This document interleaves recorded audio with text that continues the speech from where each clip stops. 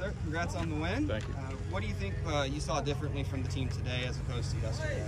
I thought we threw the ball a lot better on the mound, played cleaner defense, and just overall in all three phases, I thought we were pretty good. Kept a lot of pressure on them offensively, and Wicker gave us a really good start.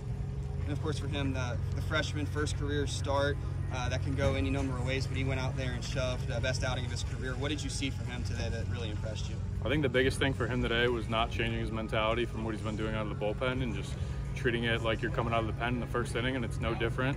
Getting guys out is getting guys out. It doesn't matter whether you're doing it in the first inning, the fifth, or the sixth. And I thought he just went right back to what he's been doing all season, just attacking hitters and making them beat him. Of course, the only other arm used, another freshman in Bouchard. What did you see from him today?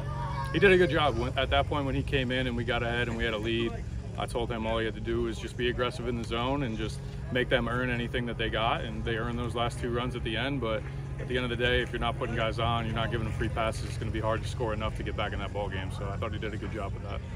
Of course, even the series, it's all on the line tomorrow. What do you think this game today will do for the confidence levels for that third game? I think it always helps to have momentum going into a Sunday split from a series. And I think we just got to go out, get the same recipe we had today, get a good start, play clean defense, and keep pressure on them offensively.